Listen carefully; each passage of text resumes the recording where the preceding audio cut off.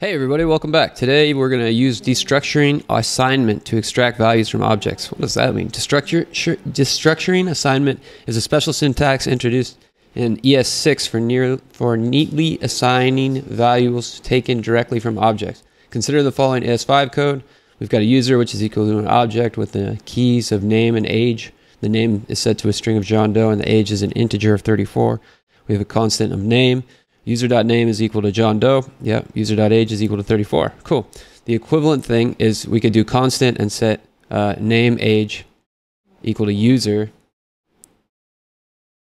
Const name age is equal to user.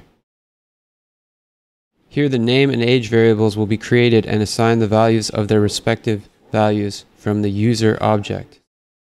You can see how much cleaner this is from the user object.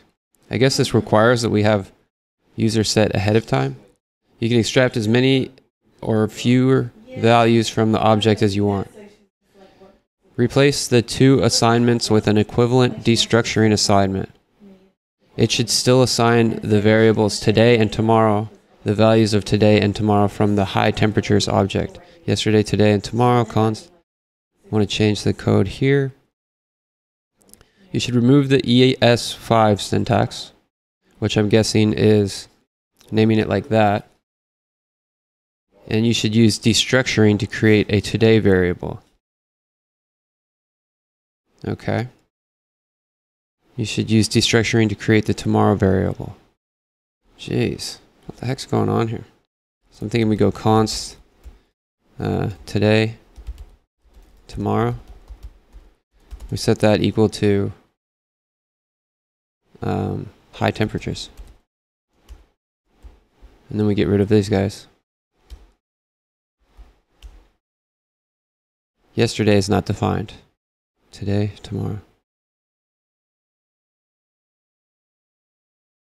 Okay, so if yesterday is not defined, we run the test, this shouldn't pass. Whoa.